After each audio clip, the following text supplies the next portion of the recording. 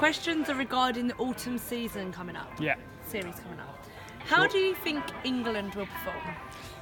How do I think England are going to perform? Geez, nobody knows. It's the million-dollar question, isn't it? I really hope that we come out and test ourselves. There's no bigger test. Obviously, South Africa first up, New Zealand as well in that top. The big four. So I've got my fingers crossed. I'm patriotic. I always think we'll do well, but it can't be any worse than the Six Nations. Yeah. So, do you think we need to worry about New Zealand then? Oh, do we need to worry about New Zealand? Definitely. I mean, I think they're the number one team in the world for a reason. You've seen what they've just done to Australia in the championship.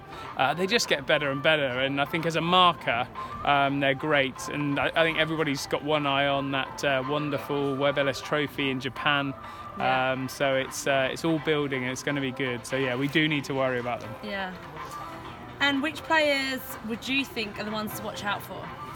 Oh, which players? In the England squad or in the world at the moment? Or World. In the world. In the world. Beauden Barrett for me, again with New Zealand, you think that they're a one-trick pony. Yeah.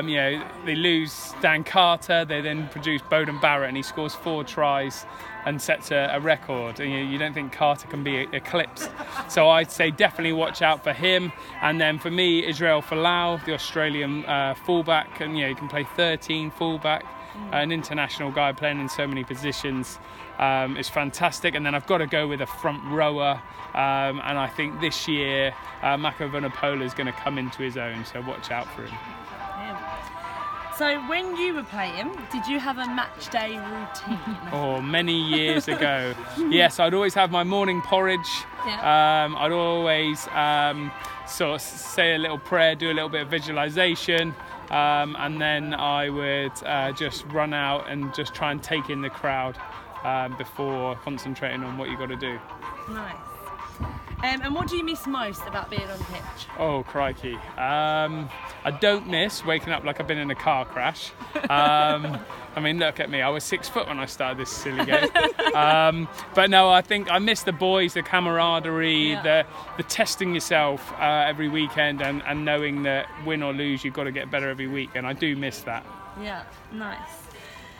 So the next 2 questions are about Nordoff music. Yes. Yeah. So has music been an inspiration to you?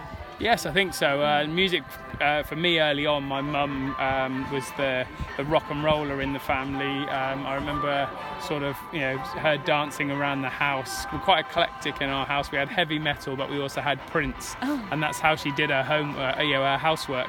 So yeah, massive influence on me as a kid growing up.